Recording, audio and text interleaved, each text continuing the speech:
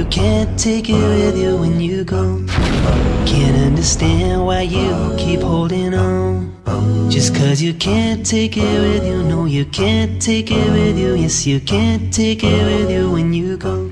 إن الحمد لله نحمده ونستعينه ونستغفره ونعوذ بالله من شرور أنفسنا ومن سيئات أعمالنا من يهده الله فلا مضل له ومن يضلله فلا هادي له وأشهد أن لا إله إلا الله وحده لا شريك له وأشهد أن محمدا عبده ورسوله صلى الله تعالى عليه وعلى آله وأصحابه ومن سار على نهجه إلى يوم الدين وبعد. The topic, inshallah, that brothers have asked me to talk about is the ultimate pension plan. I don't know if you already have a plan, but this one is supposed to be ultimate, right? Who has a pension plan anyway? Anybody have a pension plan here? A couple of people. Obviously the young don't think about it, but it's something to think about anyway. And this is, especially in this society, when people are worried about their finances, and especially worried about when they get old and what's going to happen to them when they are old. And alhamdulillah, this is where the difference comes in between us Muslims and others besides us. Alhamdulillah, being Muslim means we have that tawakkul in Allah Azza wa Jal, and that we have this reliance on Allah subhanahu wa ta'ala, and that we don't worry about our rizq. We shouldn't worry about our rizq as long as we take the necessary efforts, take the necessary actions to earn our rizq. Then alhamdulillah, the rest of it is reliance on Allah Azza wa Jal. But when you don't have that iman, and when you don't have that knowledge that someone is there to provide for you, then of course you're always rizqophobic. You're always worried about your rizq, you're always worried about where your money is coming from. And so this is really a ni'mah from Allah Azza wa Jal, that we have this reassurance, we have something to rely upon Allah subhanahu wa ta'ala. So for non-Muslims, it's always a concern about where wages are coming from, where money is coming from, what's going to happen to them when they're old, how they're going to survive once they retire.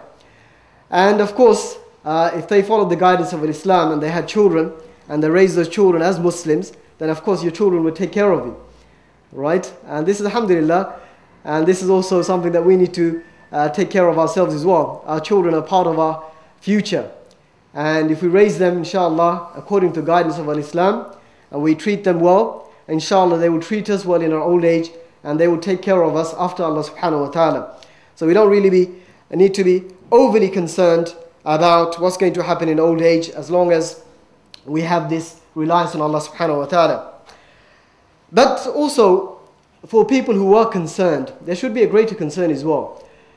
When you get old, fair enough, you may live after retirement, from 65, 10 years, 20 years even, right, few years. But what happens after that? Who has prepared for that stage of life? You've got your pension, you've spent it, and then you go to your grave. What's going to happen to you after that? This is what the aim of my talk is about. Inshallah, you'll hear from the speakers after me how to invest for the dunya, and inshallah which will benefit you in your akhirah as well. But the aim of my topic is to save for the akhirah by investing with Allah subhanahu wa ta'ala. To save for the akhirah by investing with Allah Azza wa Jal. And Allah subhanahu wa ta'ala reminds us, tells us to think about that time. يَا أَيُّهَا الَّذِينَ آمَنُوا اتَّقُوا اللَّهَ وَلْتَنْظُرْ نَفْسٌ مَا قَدَّمَتْ لِغَدٍ. We all hear this ayah, right? From Surah Al-Hashr. Allah Azza wa Jal tells, "O you who believe, يَا أَيُّهَا الَّذِينَ آمَنُوا اتَّقُوا اللَّهَ, have taqwa of Allah Azza wa Jal by fulfilling His obligations and keeping away from the prohibitions and remembering Him and thanking Him and obeying Him." This is all part of taqwa. And then, وَلْتَنْظُرْ نَفْسٌ مَا قَدَّمَتْ لِغَدٍ. Let the soul look at what it has put forward for itself for tomorrow, the hereafter. What have we put forward for ourselves for tomorrow? This is the balance that we need to have a look at ourselves. This is the muhasabah. So take account of yourself. We all, perhaps if you have a bank account, each month you get a statement and it tells you how much has come in, how much has gone out, how much you have left, or how much you may have overspent and perhaps fallen into riba as a result. Okay? But what about the balance with Allah Azza wa Jal? How often have we checked our balance with Allah subhanahu wa ta'ala? Where do we stand? Are we in credit or in debit? Excuse me for using this money terms, but people connect to this. So what is your balance with Allah subhanahu wa ta'ala? And how much have you put forward for yourself with Allah Azza wa Jal? That again, like a statement that's presented to you about your financial account, you will get a statement about your life as well, your book. Every single thing is going to be listed, recorded. So how have we prepared for this? What have we saved for ourselves for the akhirah? We may be saving for this life, but what are we saving for the akhirah? What are we investing with Allah subhanahu wa ta'ala? And what do we expect? What kind of returns do we expect from Allah Azza wa Jal? So inshallah, hopefully I will touch on some of this. Let me start with, first of all, a little bit about wealth, money. It's something that all of us like, all of us want. No problem with that. It can be a ni'mah from Allah Azza wa Jal. Wealth is a ni'mah from Allah subhanahu wa ta'ala. But at the same time, it can also be a fitna. It can also be a fitna. How is it a ni'mah? A ni'mah if you acquire it in the way that is lawful. You earn it in a halal way, through work, through trade, through business, whatever it may be. And then you spend it in the correct way. By first of all giving the zakah that's necessary to be given, spending on your family, spending on yourself, spending on relatives, and then after that spending on the good things that Allah Azza wa Jal provides for us. This is all ni'mah from Allah subhanahu wa ta'ala. And if Allah has blessed you with something, Allah subhanahu wa ta'ala likes to see that ni'mah upon us. So that's all good. But on the other hand, wealth is also a fitna. And perhaps most people fall into the fitna side rather than the ni'mah side. They fall into the fitna of wealth. And Allah subhanahu wa ta'ala warned us of this fitna. إِنَّمَا أَمْوَالُكُمْ أَوْلَادُكُمْ fitna. As Allah says, إِنَّمَا أَمْوَالُكُمْ أَوْلَادُكُمْ fitna. That indeed your wealth and your children are a fitna, a trial, a test from Allah Azza wa Jal, to see who is going to obey Allah Azza wa Jal with regard to these things. The wealth that Allah subhanahu wa ta'ala has given you, are you going to spend it in the way things that Allah Azza wa Jal wants you to spend it? Or are you going to waste it? Or worse still, are you going to spend it in being ungrateful to Allah subhanahu wa ta'ala, spending in haram, or supporting the causes of haram through your wealth? Fitnatul wealth. And also, Allah Azza wa Jal, in another ayah, what did He say?